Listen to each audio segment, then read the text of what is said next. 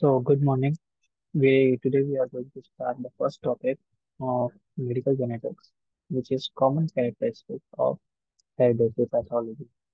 As we go in, a few questions such as what do we study in human genetics, what is the medical genetics used for, and what are the main regulations for medical genetics. So as we go in, human genetics is the study of principle regulatory regulating the hereditary and changeability of organism to all levels of its orientation. So it means that we study about the changes on the genetic factors which can really relate to the deviation in the structural or formational development of the child or any kind of organism. So what medical genetics study is used for the treatment, pathology, and prophylaxis of the hereditary patterns. So we take out the hereditary signs which are transferred from the each generation and we try to diagnose them on a basis and come up with the treatment and prophylaxis for the given criteria. So clinical genetics, what is it? The clinical genetics is part of medical genetics which is used to achieve the correct diagnosis, prophylaxis, and treatment of a hereditary diseases, which can determine the prognosis of the offspring. What are the classes of human genetic diseases? Well, it's divided on the basis of the pattern of inheritance. So it's divided as single genetic architecture and complex genetic architecture. Whereas in single genetic architecture, the trait is similar throughout the family and its pattern is recognizable and it's passed down as one per family. It follows the Mendelian diseases and we have a causative gene for the simple genetic architecture. Whereas in complex, no clear pattern of inheritance can be seen. So it's unlikely to be found and diagnosed trially in comparison to the simple genetic architecture. We are also unable to pinpoint the causative agent because there are many multifactorial that the genes, many genes can be involved and the environmental factors can also be seen. It doesn't even follow the Mendelian diseases and we are classifying of the genetic disorders. So genetic disorders are mainly classified in multifactorials, single gene abbreviation, chromosomal disorder, mitochondrial disorders, and somatic mutations. On the right side, you can see an image. It shows the multifactorial diseases which can lead which can be led by the genetic and environmental factor to the human diseases. On the right, we have environmental factor. On the left, we have genetic factors. As you can see in environmental factor, we have diseases such as scurvy, tuberculosis, peptic ulcer, diabetes, and so on. Whereas on the left side, we can see hemophilia, phenylketonuria, galactosemia, muscular dystrophy, and so on. What is the genetic disorder? So, it's an abnormality caused because of the gene or the chromosome having too many variations, and we have it is caused with can be seen because of the error in meiosis, which can lead to monosome or trisome. So during meiosis, the chromosome are splitting, and one of n is divided and a single strand chromosome. So what happens is a single strand chromosome leads to the development of the new one, which relates to monosomy. Whereas in trisomy, the the entire complex is attached to a single one chromosome, leading to the formation of trisomy. It can also be a hereditary disease following the inheritance trait, which can be seen throughout the family pedigree. Ah, indication of genetic abnormality. Well, there are many indications, but primarily we can see mental retardation. We can see spontaneous abortion, such as miscarriages, in the family pedigree. Or you can see on the right side the family pedigree, where it's indicating the orange one being the carrier and the person with the diseases, whereas pink one is shown the children which having most chance of being avoidant or having some symptoms or carrier. So as you can see, the person with the orange are ones who are leading to the development of the children with mostly the carrier phase. Cytogenetic categories of the genetic disorders.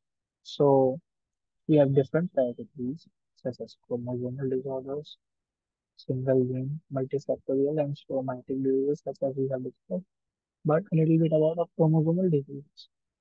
These are attacks which are caused by the numerical or the structural abnormality of the chromosome.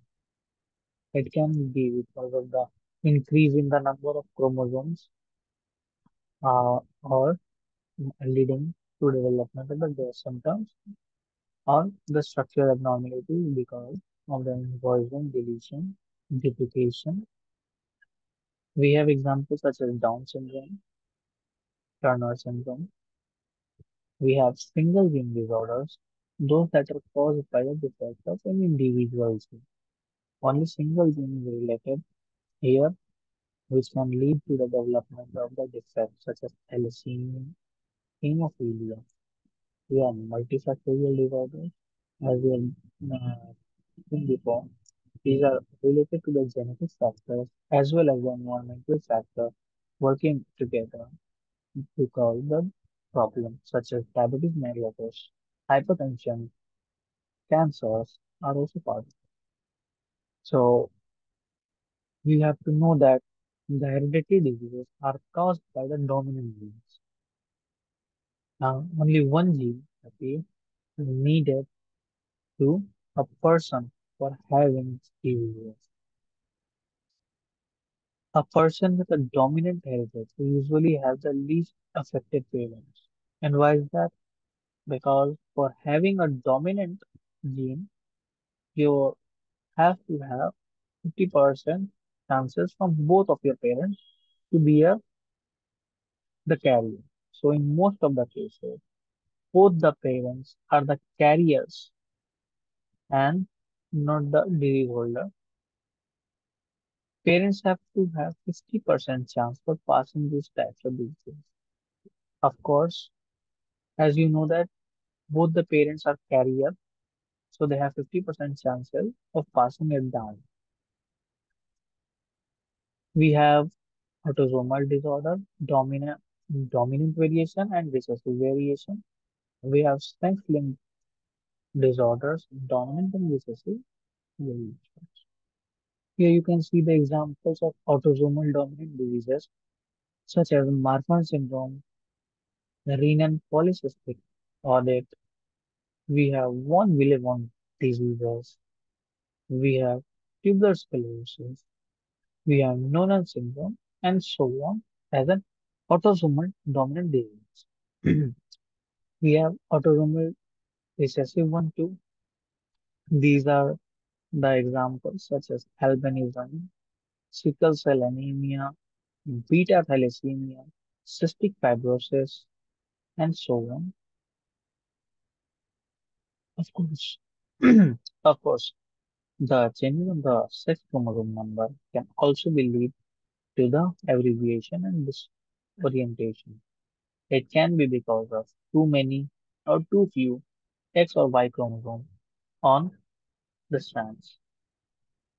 We have diseases such as hemophilia, glucose 6 phosphate dehydrogenase, color blindness, and rickets as few of the examples of these diseases. We have to know a little bit about the cytogenetic methods. It is the study of chromosome and related disease caused by the abnormalities of chromosomal number and or the structure. So chromosome number can be increased, structure can be changed, which are basically the reason for the development of any disorder. And cytogenetic methods help us to pinpoint the disease region for which the disease is caused. It involves the study of the chromosomal number and structure to analyze any kind of underlying factors relating to the disease or disorientation. So, what do we take the samples for studying the chromosomal pattern? So, we have to make sure that the cells have gone through the mitosis cycle uh, for it to be visible under the light microscope to understand the problem in the chromosome. We usually take samples such as amniotic fluid, peripheral blood, and bone marrow for the study, wherein that amniotic fluid is the mostly used in vitro.